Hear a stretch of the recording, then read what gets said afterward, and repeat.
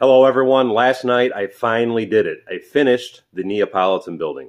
And before I get into showing you a lot of that, I want to do a little flex on how awesome Mills plates are by carrying this particular building over to my display table and getting it placed on the table.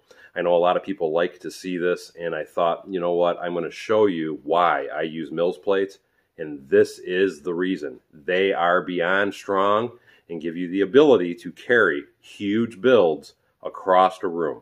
Now you may be asking, why am I calling this the Neapolitan? I'm calling it that because during my live streams, someone said the color variations reminded them of Neapolitan ice cream, and I have to say, I kind of like it. I think it does actually kind of remind you of Neapolitan ice cream.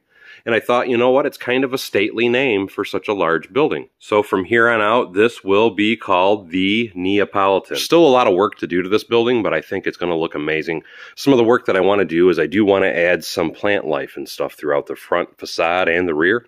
And I also want to plant some trees on either side of it. But not only that, because I think it's going to help the building pop, I'm going to be adding vines and stuff coming off a few of the balconies. As you can see right here, I already did one, and then up on this balcony, I've done another. And on either side of the entrance, I'm looking at wanting to add a couple rose bushes like this one here.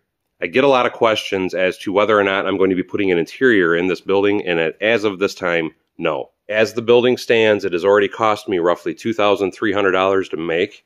And this building is made out of 8,900 pieces. So there is a lot going on in this building. And on average, for a large building like this to have a full interior put into it, it's going to cost me more for the interior than the building itself would. I do intend on putting lighting and such in this building because I think it'll make it come alive.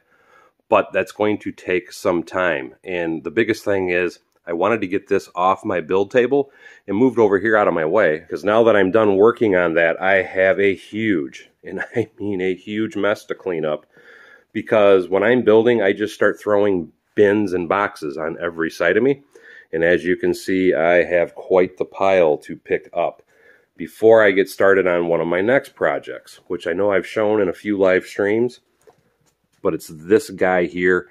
This building, I think, is going to be absolutely amazing. Anyway, just a quick video to show you that building, and I will be making another video with a lot more details in it coming soon. But if you like videos like this and want to see more, don't forget to check out this playlist here.